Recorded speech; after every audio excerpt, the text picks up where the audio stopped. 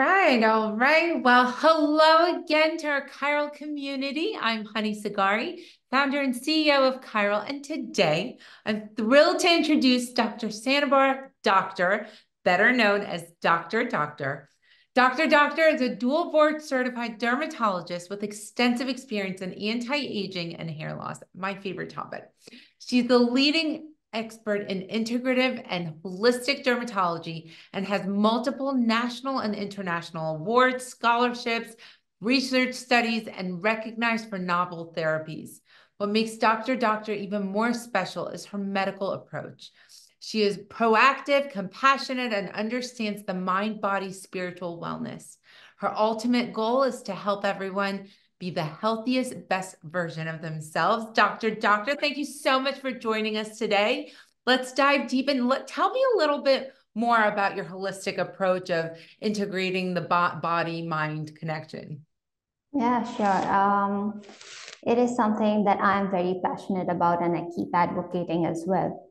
Because my journey from conventional medicine towards this came into being when I realized that we were treating the symptoms at the surface level, and there is so much more that needs to be done. Otherwise, those conditions or symptoms will keep recurring again and again. So we need to bring an end to that cycle. That is where you not only take care of any skin condition or anything for that matter, just thinking in dimension of that one organ, but taking all the other things into play, like your gut health, your mental health. What are all these and how are they going to affect, and how do they actually affect to what you are seeing getting manifested on your skin? So that is how we integrate different modalities and take care of it in an entire complete way rather than just taking care of one symptom.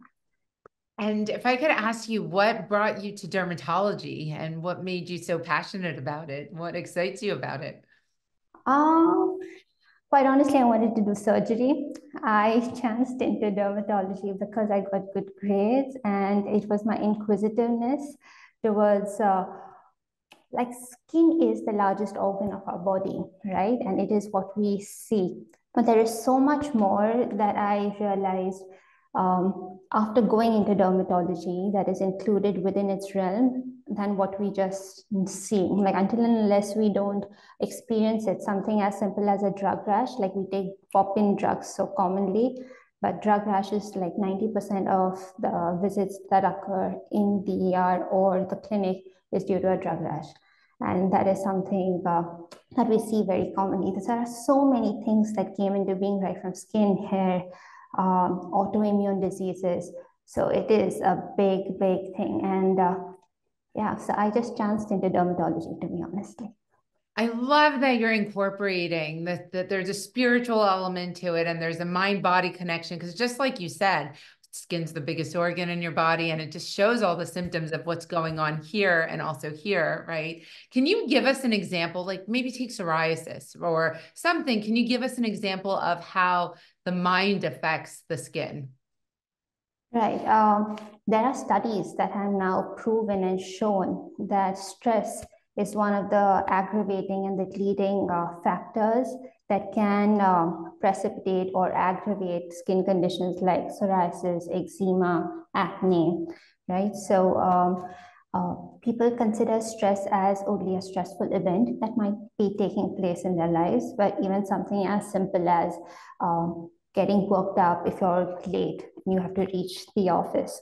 There are these simple little things that accumulate that sends your body into that overdrive that keeps that adrenaline pumping, and it can create a havoc in your hormonal system, and that can contribute in some other way. So they're all interconnected in some way or the other. Even the kind of relationship that you're in, whether you're happy, you're not. So there are so many little aspects of our everyday life that influence, and like it's been proven as well, like a mental conflict can get manifested in a physical form. So yeah, it's definitely connected, and there is more recognition coming in now so that people are realizing and taking it into consideration when they are like taking care of it. I love that. With all your experience and expertise, can you look at someone's skin and know what they're going through, if they're going through a hardship, just out of curiosity. Can you tell as a doctor and with the experience you have? To be honest, not just looking at the skin, but when I talk to the person, I can get a sense of what's happening. That's why my consults are not like short 15 minutes, they're like 1 hour consults, because once I speak and get to know the person, I know exactly what I'm dealing with and what I need to do to like get it out completely from them. Because people are initially hesitant to reveal everything that they're going through, because at first encounter we are strangers, right? Nobody's going to be vulnerable and share everything. But I think, yeah, as you said, with experience, I have that thing now. I get to know, and that's when I probe them a little further, and I'll be like, yeah, go on. You can tell me more about it. Your secret's safe with me. Oh my gosh, I love that you're doing that. I love that. Because I've noticed, my skin, I've been very stressed lately, and yeah, my skin feels dry. My nails feel brittle. I mean, you're right. It's all part of the same process. But let's dive in, and I want to ask you, let's start with skincare 101. What are the basic steps of a good skincare routine for all skin types? I love that question because um, like with all the social media hype these days and so many things coming in, I think sticking to the basics is the most important and what we forget. So cleansing, moisturizing, and sun protection. These are the three basic things that is universal and true no matter whether you're man or woman, whether you're young or old, it doesn't matter. Because a healthy skin barrier is the basic foundation, because no matter what else you're going to do, it's not going to manifest if you're not taking care of this basic preliminary step. And it doesn't have to be too complicated. You just need to identify your skin type, understand what it is, and use a very simple regimen or products that suit your skin type. So you cleanse, make sure there are no impurities, but you also want to make sure that you're not stripping off the oils from your face. So you need to take care of that. Then you need to moisturize so that you maintain that healthy skin barrier. You take care of it as well. And sun protection is very important, especially today. Like I believe in healthy sun exposure to get your vitamin D levels and stay healthy. But we have seen the downsides to the damage that ultraviolet rays can cause as well. So sun protection is a must. If you do at least these three basic things, you are set on a very nice. So you heard it. But cleanse, moisturize, and protect your skin. And I love it. Those are very good recommendations. Now, what are some common skincare myths that people should be aware of? there are so many. Like every day I'm surprised with something new that my patients or clients will tell me, and I'll be like, where did you hear that from? But simple ones like don't pop a pimple as much as you are tempted to, and as much as anyone will show you on YouTube or TikTok or whatever it is, you are going to leave yourself with a scar and pigmentation if you are going to irritate any sort of inflammation. I'm not speaking about it's acne, but even if you get a boil, or even if, for that matter, dry skin, that itch scratch cycle is going to keep it becomes a vicious cycle and you will keep doing it. So if you feel you're going to get away with it, it's not going to work that way. So that is one big thing. Another very common thing that I see is when it comes to products, especially more expensive doesn't mean it is better. So you need to know what ingredients are present in the product, whether it is suitable for your skin type, and whether it is something that you really need. Any other skin myths that you know of? I don't know if you follow some of the TikTok trends. I remember one that was like Vaseline. You rub Vaseline all over your face and you sleep with it and you put saran. Oh my gosh, there's so many, but I'm glad you touched on the pimple popping ones. I love those videos. I don't know about anybody else who's watching this right now, but I can watch those for hours with the blackheads and the boils. So don't pop pimples. That's your recommendation. Stay away, because you're going to get scars and you're going to get hyperpigmentation. So thank you. Anything else? Any other myths or recommend? How about chocolate? Chocolate causes acne. Is that a myth we can debunk? So there is truth To it to some extent, because if you're speaking about regular chocolate, we know the amount of sugar levels that are present in it, which can increase the caloric intake, and in turn, we know excessive sugar is not good in any form, because again, that can lead to increased aging. There's something called glycation where it can break down collagens. There are many aspects to that side to it, but there's also truth that dark chocolate is very beneficial. There are studies that have proven it. So I never tell my clients, to be very honest, to stop eating or indulging in anything that they want to. You can, as long as you know that you are having it in moderation, and and it's something that your body feels fine having. So I'm not going to deny that it's not true, but it's definitely not something that I can like just turn a blind eye to, because we have seen dairy, chocolate, or any sort of unhealthy dietary lifestyles aggravating and causing inflammation. So acne essentially is an inflammatory state. So maybe that indirectly helps, but there are papers supporting and negating it. So. I would love to talk about AGEs and anti-aging and so forth. We'll dive in, but let's start with at Qyral, we talk a lot about the cellular turnover cycle, and a lot of our products also are incorporated in the cellular turnover cycle. Can you explain to someone who has never heard about what the cellular turnover cycle is? Can you explain what it is? Sure. So this again comes to the basic of what our skin is.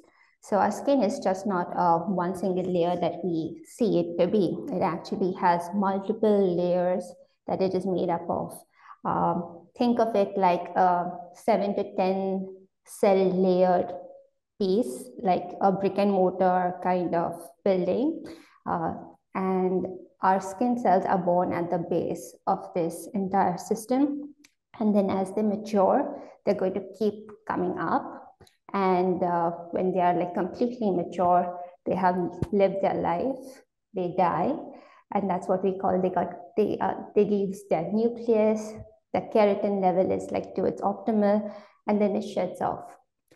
So normally the skin cycle will take roughly about 28 days to go from the bottom layer to mature and then come up. And then to fall off, it takes another 40 to 28 days. And this cycle continues till the end.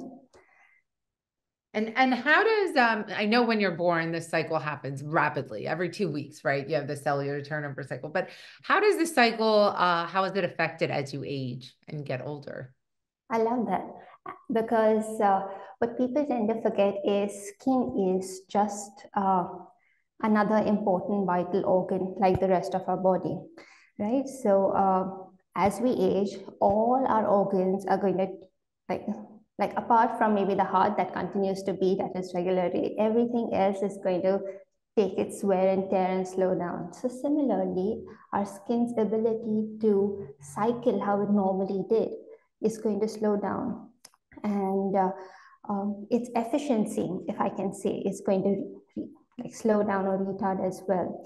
So what it normally could do within 28 days, as rapidly and as efficiently it did, it might take its own time, or it might not be able to efficiently remove the dead skin cells, is when you need to gently exfoliate, or the collagen production that was rapidly taking place when you were young is not going to be as efficient when you're aging.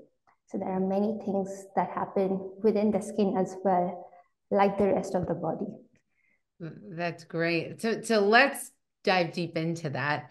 What are some really great anti-aging ingredients, and what can we do to increase the cellular turnover cycle? And what are some ingredients that you recommend? When it comes to, another thing is I don't like the word anti-aging, to be honest, because we cannot really stop aging. So when that's why if you see my YouTube channel, it's called Healthy Aging with Doctor, because I really believe we have to get in terms with the aging process, but help it to its peak level. So when you speak about ingredients, I love that, because there are many ingredients that can help us in this healthy aging process. And there are studies after studies that have shown these ingredients to work. The most common one and the most popular one I think everyone might be aware of is retinoic acid, retinol vitamin A. So we know it will make the cell turnover as efficient as it normally should. It will also boost collagen production. Then I even love niacinamide. We know it is a great anti-inflammatory agent. So it's not only going to take care of your cell turnover, but it's also going to take care of any sort of inflammation or pigmentation that is taking place within the skin. Then when it comes to aging, there are different aspects that we need to understand. We're talking about dyspigmentation that occurs as well. So for that, maybe kojic acid or vitamin C. These are good ingredients to consider. So when we're talking about aging, what we generally can see visible over the skin will be wrinkles, pigmentation. So I think these ingredients will help at least take care of the basic level, because topicals can only do so much, but they can do, at least they can give you a good start and a good foundation to work on. I love that you mentioned the ABCs. That's what I call them. Vitamin A, the retinoic acid, B, niacinamide, and C, vitamin C. I call those the ABCs of anti-aging. But at our company, we offer prescription grade retinoic acid, right? Tretinoin, as most people know it. Can you explain just very briefly and quickly the difference between over-the-counter retinoids and prescription grade retinoids? Yeah, so the over-the-counter retinoids that we get is basically retinols, and the other form that you might get now is retinaldehyde. So how it starts, the retinols are the weakest forms, if I might say, of vitamin A, retinoic acid, and the prescription grade ones are the strongest forms. So based on the concentration, they are able to do different things to the skin. So for a beginner, if someone is completely new to it, I always ask them to start with go low and slow. That is the best thing to go when it comes to retinoic acid, because this is not a 100-meter sprint. This is a marathon that you're going in for, and that you need to make your skin conditioned to. So you start with retinols and you work your way up to a prescription grade retinoic acid or tretinoin.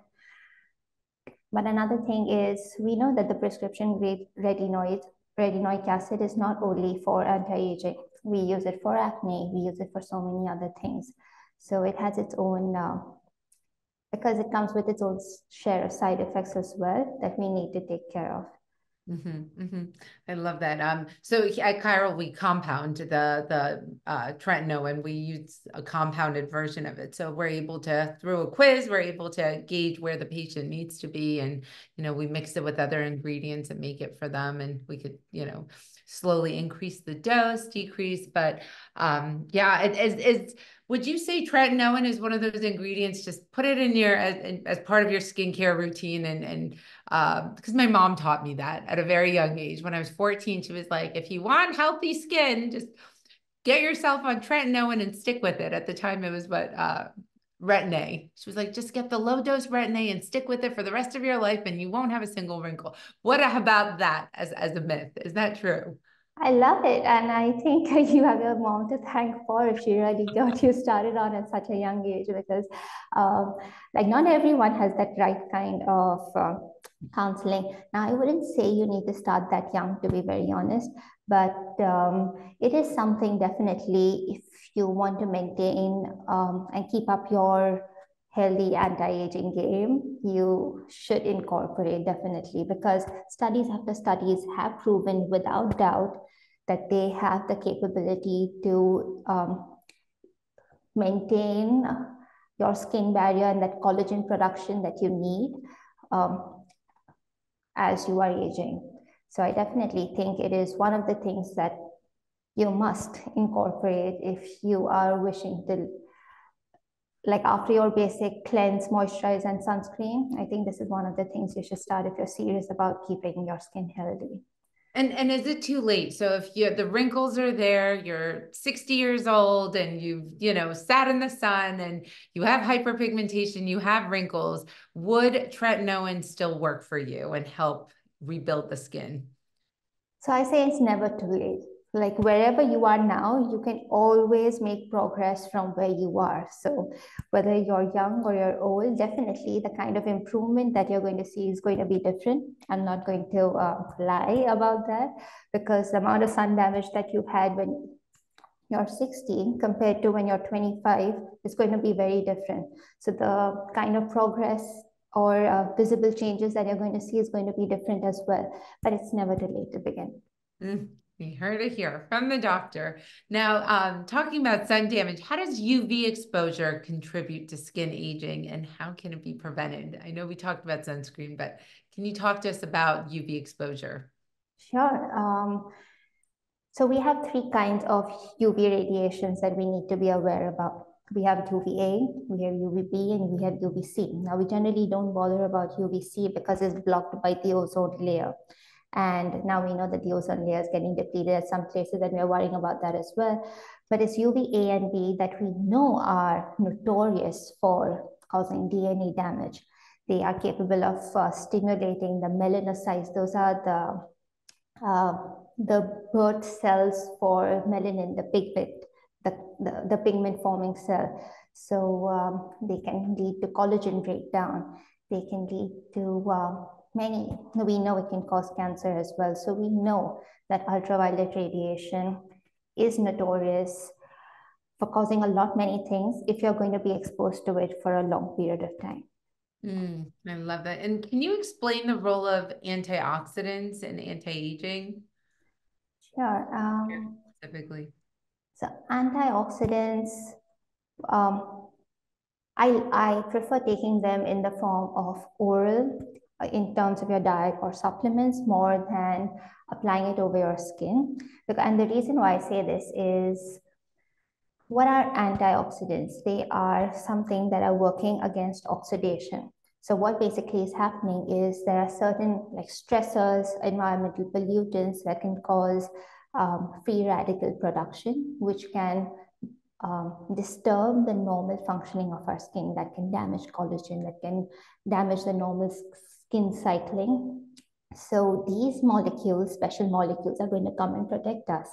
Now, when it comes to topical formulations, it needs to be in the form that can be absorbed, that is going to work in the right concentration at the right time to protect us. But what I always say, that skin health is it even plays a very important role in terms of what you consume from within, because ultimately our skin is being nourished from what we are consuming. So having antioxidants orally is equally important, because I see many people focus on what to apply. But that is another important aspect that I just wanted to bring to everyone's notice as well. I love that you bring that up. What are some foods that are high in antioxidants that you would recommend?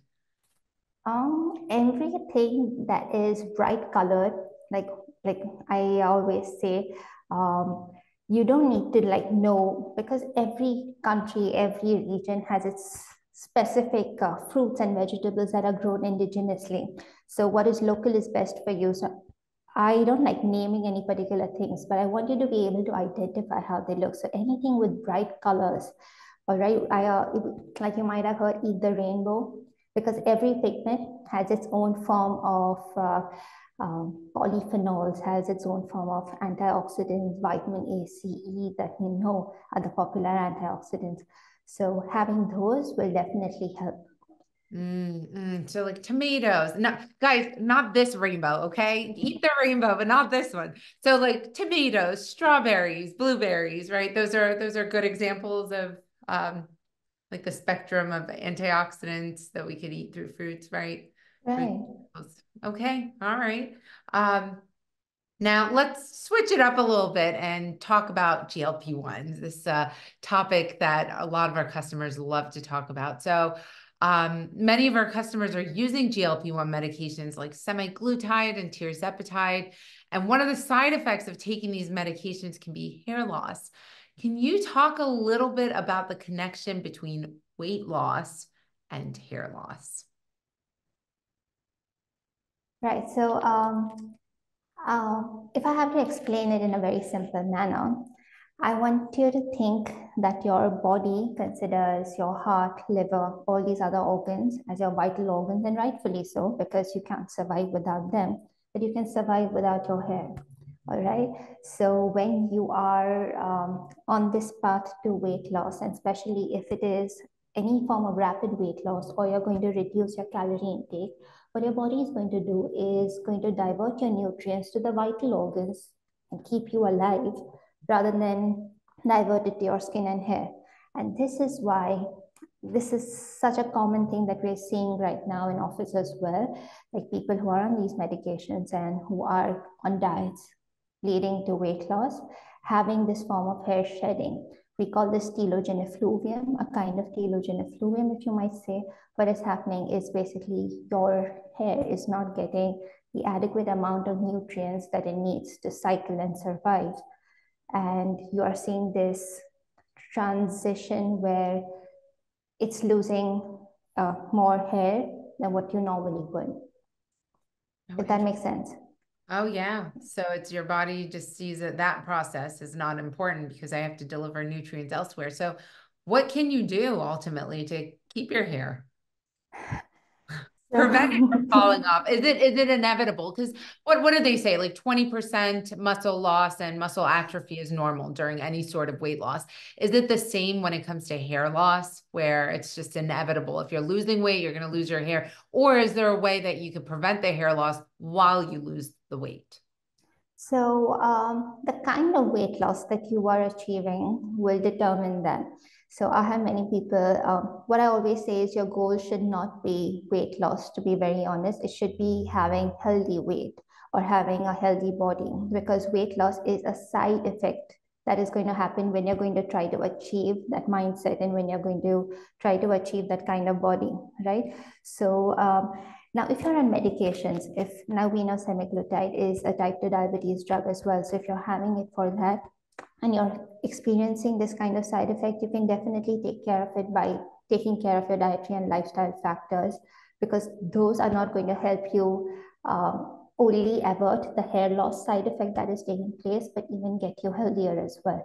But if you're on a diet specifically that is restricting the number of calories that you're having, you need to work on it, because I'm not a big propagator of any form of particular dietary restriction. I believe you are what you eat. You need to understand what type of body you have, what your roots are, what your body is used to having. And like another thing that I always like focusing on is weight loss. What you see over the weighing scale is not a true measure, because you could be losing weight um, and converting your fat into muscle, but still not losing weight over the weighing scale. Yeah, if that makes sense. So weight loss is again such a broad topic, but I have seen and we have dealt with a lot of patients and clients, and then explained to them this concept, because I really believe in education is power. Like once you know what's happening, you can take an informed decision for yourself. So once you understand what's happening, you know for yourself what your body needs and what you need to keep everything working to its optimal state. So you need to make dietary and lifestyle changes to make sure that you are not only having a sustainable weight loss journey towards towards a healthy body, but you are also developing a metabolically active body that can sustain any form of changes and take care of it. So even if you see that weight loss transiently, your body will be able to take care of it and come back and bounce back. Now, will getting enough protein, right? Because I think adequate protein is very important during weight loss, at least. Would getting adequate protein help with the hair loss side effects? Of course, yeah. The reason why I refrain from adding only protein is because then people only concentrate towards proteins. There are so many other micronutrients, vitamins, and minerals that have a role to play. But as you correctly said, proteins is the major macronutrient out of the carbs, fats, and proteins that you need to concentrate on, because our hair is made up of keratin, and keratin is essentially a protein. So definitely, if you focus on having good quantities of good quality proteins, I am a meat eater. I am a big proponent of having your egg and grass-fed meat and everything. But even vegans have their own share of like tofu and beans and pulses. So you need to pay attention to what you are eating. But I always, again, it needs to be a balanced diet because not one particular thing is going to help. If that makes sense. Yeah. No, completely. Are there other foods that you can what is one? I know in our culture they say if you're pregnant, if you eat this, your child will grow a head full of hair. I think it's fenugreek. I think it's a vegetable type. But are there other foods that you recommend as far as nutrients go for hair growth? Yeah, nuts are, nuts really help. I know what you were referring to, fenugreek. Yeah, that Oh, is fenugreek. also, yeah, that works well as So is well. that true? It's not a myth. It's not a Persian myth. It is, so it's not only going to help you with your hair, it's going to help with skin as well because it has so many other, it is a chock full of everything. There are so many things present in fenugreek. So definitely, I'm not sure if it will come with a head full of hair, but it My will definitely mom's 2 make the and 0 baby. right now. My mom's 2 and 0. First with the tretinoin and the fenugreek. Okay. Wow. Okay. Anything else besides the fenugreek for hair, nutrients, and skin? Um, I am a big proponent of even fermented foods like yogurt. They really help because the good bacteria are going to help metabolize whatever you eat and absorb it in a better form so that you get the nutrients throughout the body.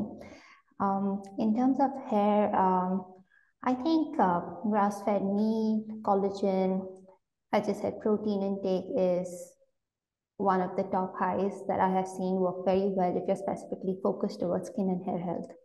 Mm. And let me ask you, I don't know if you've heard of the term Ozempic face, just to deviate quickly from hair, but talking about these classes of drugs and GLP-1s, but there's this term Ozempic face.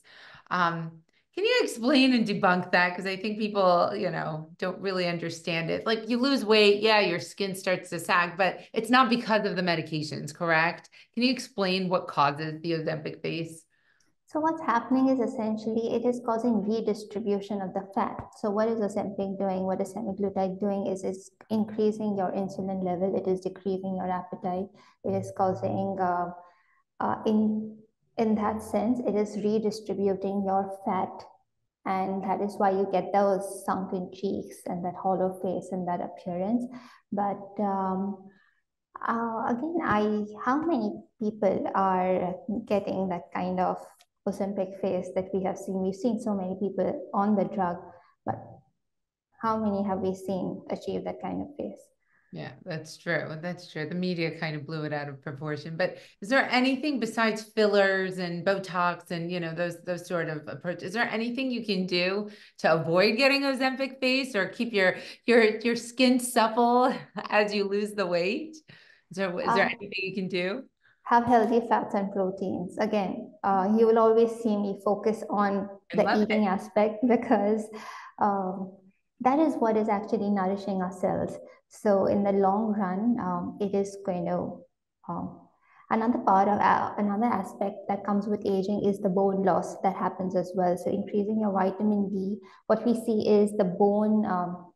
We see this entire part sagging. So to keep that up, you need good amount of fats, vitamin D, and proteins, because these three essential components is what is making up everything, a majority of our skin cells and body. So yeah, like if Oh, you will always see having a person having a chubbier face, like inherently healthy, will look prettier and more like you will want to see that face more than just a slim down face with like caloric deficient. Yeah. yeah, yeah. It's a win-lose. You lose the weight here and you lose it here. I wish there was a way to keep it in. I love that you bring up vitamin D. By the way, I have these Skittles because I found it in my kid's book bag and I took it away. So this is not for me. But I keep this vitamin D complex on my desk just to make sure that I take it on a daily basis. And it has the vitamin D, A, E, and K1 and K2. Can you talk just quickly and briefly about vitamins and the role of these sort of vitamins, the D, A, Ks, when it comes to healthy aging, especially when it comes to our skin and hair? Yeah, they are. I love that you brought it up because they're one of the most important vitamins uh, that again, you want to create a foundation that you can build upon, because these are the fat soluble vitamins that are okay, the way I like explaining is our skin or our cells of the body have an entire cell membrane that is made up of fats, right? And our hormones are fat soluble, are made up of fats. Our brain is 90% fat. So we don't realize the importance, but fats play a very important role. Another thing is fats don't make you fat. So when you speak about these vitamins, they are playing a very important role in maintaining that integrity between the cells throughout the body when it comes to any form of molecules, your hormones, your all the kind of chemical processes, the digestive enzymes, all of these things need these vitamins and uh, in some form of the other. So if we are deficient in that, your body is not going to be optimally able to function. And that is why either getting it through food, or if you feel your food is not adequate enough, supplementing it in the correct form. And quite honestly, today, however we try to get the best organic produce, our soils are depleted. We know we are not getting the amount of nutrients that we need to. So I think you need to supplement in the right way, in the right form, and understand whether your body is reciprocating, needs it, and then accordingly balance it out. Mm-hmm, mm-hmm. Yeah, I sit in front of a window, but I'm indoors all day, most of the days. So and I know vitamin D and all these vitamins play such a key role in longevity as well as mood and all aspects, like you said, of your life. So I make sure I keep mine on my desk so I don't forget to take it. I want to shift gears and go back to hair loss just real quick. So can we talk about, so we talked about hair loss when it comes to our diet, we lose hair. How about during pregnancy? Is it the same type of hair loss that you experience during pregnancy, during various phases in your life versus, can you just talk about hair loss very briefly if you can? So we essentially don't lose hair when we are pregnant. We will lose hair once we deliver, right? So because our hair goes into something known as the anagenous. So the hair has a cycle as well of its own, just like our skin does. And again, during pregnancy, what your body is trying to do is preserve everything for your baby. So it's going to keep everything intact, including the hair on your head. And once like you deliver, it is such a strenuous, again, a stressful process for the body that it again diverts all its essential nutrients to producing milk for your baby, to healing and recuperating from the labor. And that's when the amount of nutrients that go up to your hair will to some extent decrease, and what it was catching on and kept your hair in that prolonged growing phase is going to end, and it's all going to like you'll see more amount of hair fall. So this is something that we call telogen effluvium, and that is true for any kind of stressful event. I'm not saying pregnancy is a kind of stress, but it is It's stressful. stressful. Fourth trimester, it's stressful. True. Our mother's body goes through so much. I cannot deny that. Yeah. So similarly, any form, a surgery is a form of stress. So you will always see telogen effluvium, that is this form of excessive hair shedding after any kind of stressful event, when the body needs to divert its energy more towards healing or another form, rather than divert its nutrients to hair. There are so many other forms of hair loss, like we know alopecia areata, which is an autoimmune condition. There is age-related hair loss, which we know as androgenetic alopecia. So there are different kinds of hair loss. Especially I've seen a lot of patients of mine come in with telogen effluvium, that is stress-related hair loss, and that's when it unmasks their age-related hair loss. Like they start seeing hair loss from here and here, and they're like, "I'm going bald," and I'm like, "No, this was always there, and this has started happening. It's just like since we are in this transitional phase where your hair is trying to come back, the cycle is trying to come back, we've recognized this as well. And then we need to take care of both of them at the same time. No, I love that you bring up stress with hair loss. So, how about graying of the hair? Like, I swear, I've been so stressed. I've caught a couple gray hairs. What causes graying of the hair? So graying again is part of the natural aging process. What is abnormal is if that graying is occurring prematurely. So just like our skin ages, our hair ages, and the ability to produce that pigment in the hair decreases. So we know some people genetically, but it's very genetically determined. Um, I'm not going to lie about it. There's very little that we can do to control it. There are certain vitamin and mineral deficiencies too that can cause graying of hair, but whatever people might advertise or say, there's very little we can do to actually stop the graying process until and unless you really biohack, like this biohacking movement, you actually biohack your body into aging slower than it normally does. And part of it would be reducing the amount of hair that you're graying as well. So the genetic graying of hair, it doesn't necessarily mean that your body is in a stress state, correct? If you're genetically aging, it's not related, right? If it doesn't mean that you're physically aging if your hair starts to gray in your early 20s, correct? Right, but like everything, you cannot just pinpoint to one particular thing. It is multifactorial. So stress plays a very important role in premature graying as well. If you see my husband, he had gray and white hair when he was 20. All his hair is white and gray, and he did go through a very stressful event as part of his growing up years. So I'm not going to say that stress doesn't play a role. We've learned that, we know that, we've seen that, but genetics, the food you eat, all that plays a role as well. So we can never pinpoint to one thing. I will be wrong if I do so, but there are so many other variants that come into play. And just because I'm curious, and my brother brought this up, zinc and graying of the hair. Is there a correlation between the two? There are many correlations that are always brought up. As I said, it's not one thing. There's zinc, there's copper, there's chromium that they link to. So yeah, but Like some minerals, yeah. yeah.